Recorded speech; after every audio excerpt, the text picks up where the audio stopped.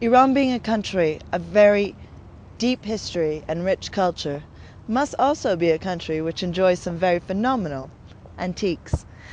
Let's go join Salman as he reports on one of my personal favorite topics, shopping, as he takes us to one of the most phenomenal flea markets in town.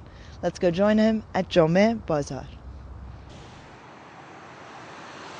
Taiwan may be quiet on Fridays for many, but there is so much that people can enjoy and find interesting.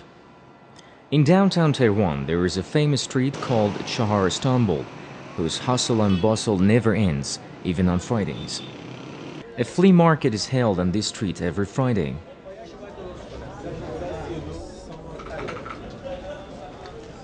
This is Tehran's Friday market. This is actually flea market of Tehran, where you can find everything here.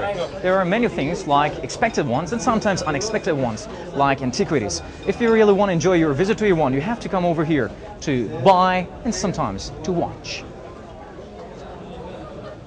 There are old and new items here, and if you're lucky enough, you may just pick up some gem that will thrill you for a long time.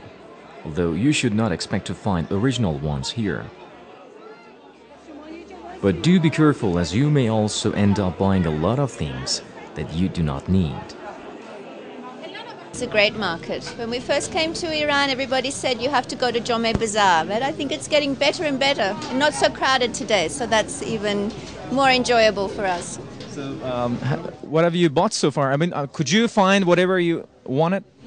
Not everything I wanted, but many things that I didn't think I wanted, I've found. Yeah, and it's lucky my husband's not here today. Which country are you from? Australia. Yeah, cool. Have a nice stay here in Iran. Thank you very much. Thank you. Hey, Bye-bye. Press TV, huh? Yes. All right. Thank you. The best thing here for me, as usual, was the people, especially those who display their goods. You can tell a lot about people who sell or buy goods. Gafur Delijan is a seller from Turkmen Port, some 380 kilometers north of the capital city Tehran.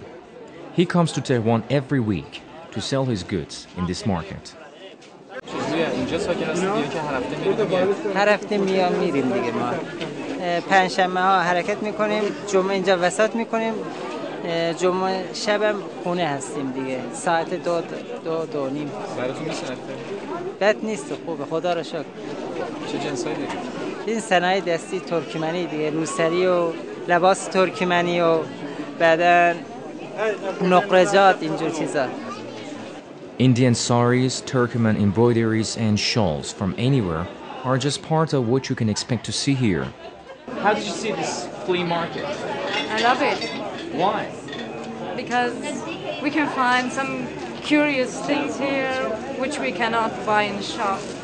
What did you buy, by the way? Oh, don't ask me. All right. This is only a part from what I bought.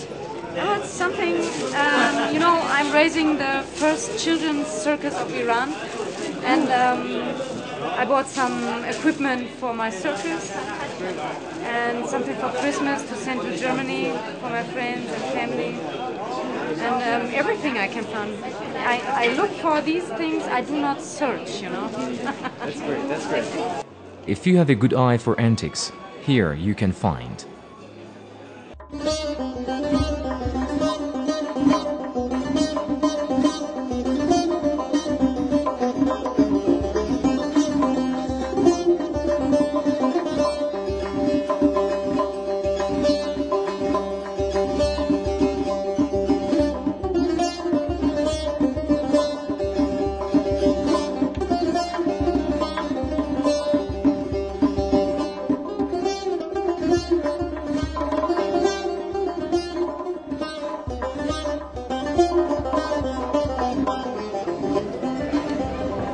One of the interesting things that you can find in this bazaar is something like these wooden boxes here.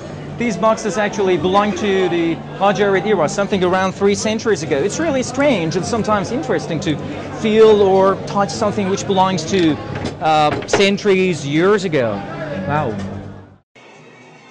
Aside from being antique, these gramophones took me to the real past, when life was so simple, and music could really touch hearts.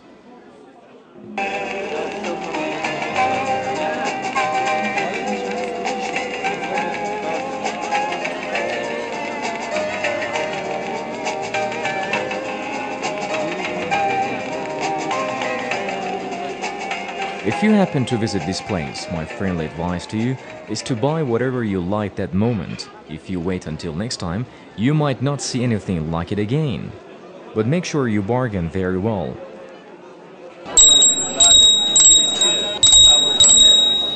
Before taking my camera crew to this bazaar, I had come here with a group of my friends to see the diversity and buzz that so many people who had been here keep talking about. Well, I must admit, after a couple of hours, there was still so much to see, if you could manage maneuvering the crowd. Sama Kujuri, reporting for Iran.